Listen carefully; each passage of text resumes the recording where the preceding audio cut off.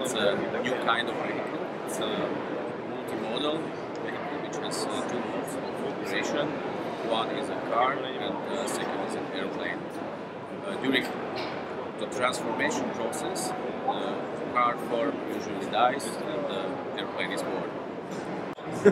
Stefan Klein, who is the creator of Aeromobil, started to work on this project 25 years ago when we all lived in Czechoslovakia, former Czechoslovakia, which was a communist country, and it was closed behind the Iron Curtain.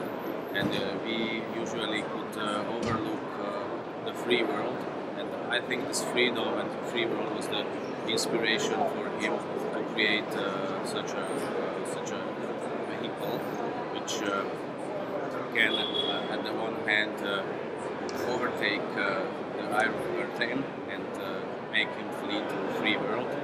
Aeromobil 3.0 is a prototype of the vehicle, so it has passed many certifications. Currently, we are working on a certification for the airplane part, and at the same time, we are working on a certification for the car part, for the automobile part.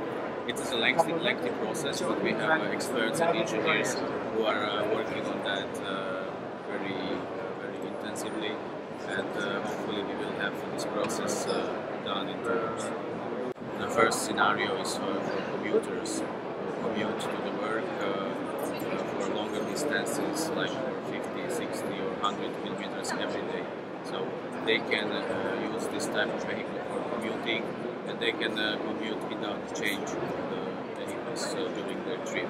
The second scenario is medium distance travel in Europe or in the United States or some parts of Asia.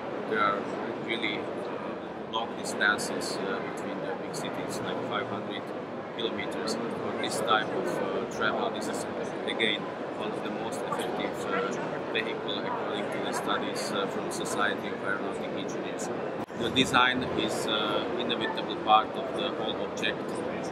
It's one of the leading principles around which Aeromobil was built, because when you create something, you look not only at the functionality but also at the design, how beauty the object is, how emotional it is. So Stefan Klein, as a designer, used this principle in creating this unique vehicle. So Prince Albert II visited our stand at the Marques show in Monaco, and he was really interested in the vehicle because he is a supporter of new technology and new projects, and also very efficient travel options. And we see Aeromobil as a Saab connection, Marques Monaco.